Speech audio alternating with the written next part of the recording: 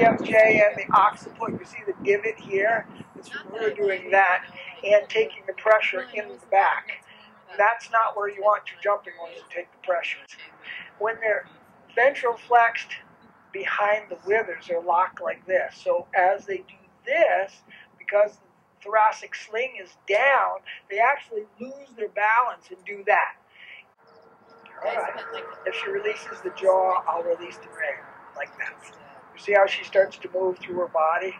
So she starts to release in her body, and every time she releases through her body, when she's connected to the bridle and she releases to the bridle, she builds understanding of release, but she also opens the spinal process and relaxes the spine, so she builds proprioception. You see her hind legs start to move. So that's what we're doing, is really from the brain, through the neck, through the spine, through the pelvis to the hind leg. One of the truths is, as we get the head, neck at the skull released, it's Boucher, really, then we'll get access to the shoulder. As we get the longitudinal release in the neck, we'll get access to the back. As we get both of those, we'll get access to lumbar sacral. As we get lumbar sacral, we'll get the pelvis, and then we can develop the pelvis hind leg connection, shorten the baseline. I don't want her hind leg to go sideways. I want it to come forward while I'm backing up. So I want her shoulders to move off of me like that. Hind leg to come forward between the midline and the rib cage. There you go. And that sets up biomechanically the hind leg so the joints flex. But she'll take the pressure off of the front end. She'll take the pressure off of her back. She'll start to use her hind legs. Her top line will develop differently. The base of her neck will develop differently.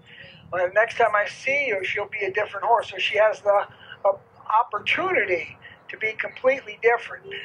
Remember, every horse you sit on is going to push the thoracic sling down in between the front legs. So we already know that. So it's about what we do after we get them to carry us that teaches them how to engage your hind end, how to bascule in their top line and lift. But different horses sometimes take, a couple of years before they get that. This horse now is mature, but we're unraveling stuff. So the psychological, physiological unraveling is more important at this point. Biomechanic alignments, releases over the top, are all you really need to engage that hind leg just here where it's shoulder 4. So it's not here, although sometimes in hand she'll throw her leg over. It's just here where the joints all flex so that she can coil the pelvis and push up. So that's what starts, the front end starts the whole deal. Then the being careful with the hind end alignment is what starts that connection back and forth. So if we get that, then she's going to pee and she's going to hurt her joints and she's going to do all of that because we've opened lumbar sacral, relaxed thoracically. The base of the neck is going to relax. Now she's going to get completely different neural messaging through her body and different proprioception. Are you okay? She said, I hate you. I don't know what just happened. Yeah, but she'll feel better. Now she's integrating the feel through her spine. So it's kind of like going to the chiropractor and the massage therapist at the same time. Okay. So you get out of there and you feel like, whoa. Yeah. What in the heck just happened? But that feels good. Yeah. And that's where your start to ride your horse should be.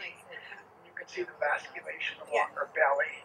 See that everything starts to change. So, good. My pleasure. Thank you. Excellent. Excellent.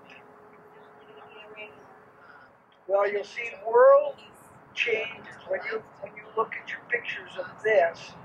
Next year, you aren't even going to know it's the same horse. If you run your horse out, you won't be competitive anymore. But following this program, you'll have a sound horse for a lot longer. You'll have a healthy horse for a lot longer. You won't have to fight with your horse. Your horse will go do what you ask them to do because they can. I'll leave it at that. So for me, their well-being is more important than any ribbon that anybody's going to give me.